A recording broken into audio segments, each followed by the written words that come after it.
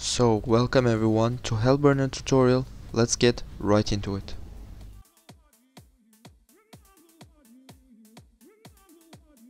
HELLBURNER is a self-detonating robot with 60 kph max speed and a special ability called Overload. Upon activation of its ability, HELLBURNER gets speed boost and it detonates after 7 seconds. Its ability cooldown is only for 3 seconds. Now in the screen I'm showing level 12 Mark 1 stats for HELLBURNER. For more information you can check link in the description.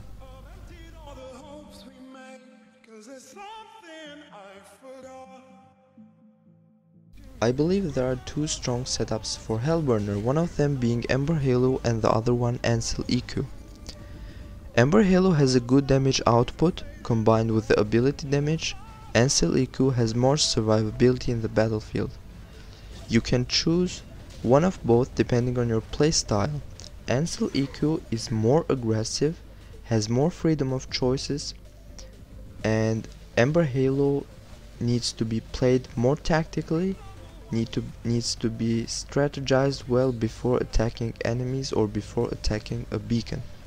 I would personally recommend Ancel EQ as it's cheaper to get and upgrade than the Ember Halo build, and it is as strong as that one.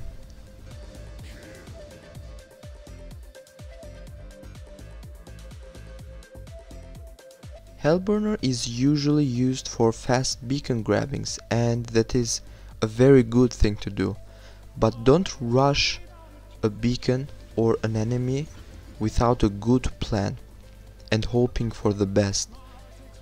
Take your HELLBURNER as any other normal robot, take a breath, check the battlefield, check the ranges of your enemies, identify what robots and what weapons are your enemies running, and depending on the situation, develop a plan. Try to be as tactical as you can with your bot and think critically before attacking an enemy or a beacon.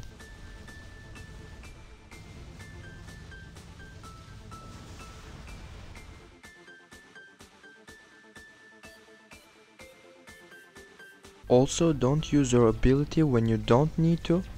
Here, for example, I'm already capping the beacon. I don't need to activate my ability. I'm saving that for a possible encounter with the robot that is coming to the beacon.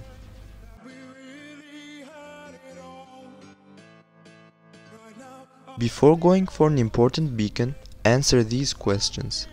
Will you be able to take down the beacon, or will you be able to prevent the enemy from taking the beacon? And do you have the support of your teammates? If the answer was no to all the questions, then don't rush the beacon immediately. Find another way to be useful. As you see here in this footage, I let the two HELLBURNERs take the beacon, and when they got occupied, I took it back from them. And after taking it back, I'm going back to help my teammates at our beacon near our base. So depending on the situation, develop such plans and try your best doing so.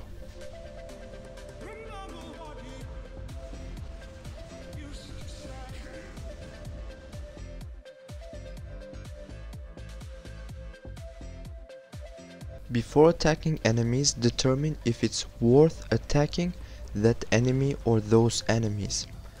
After this step, make sure that you'll reach them with your ability radius before exploding. And also beware of lockdown weapons.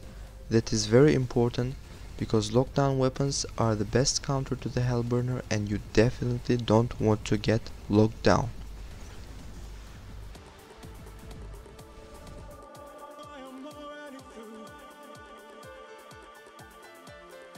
As for modules, I recommend durability modules paired with repair unit for increased survivability in the battlefield.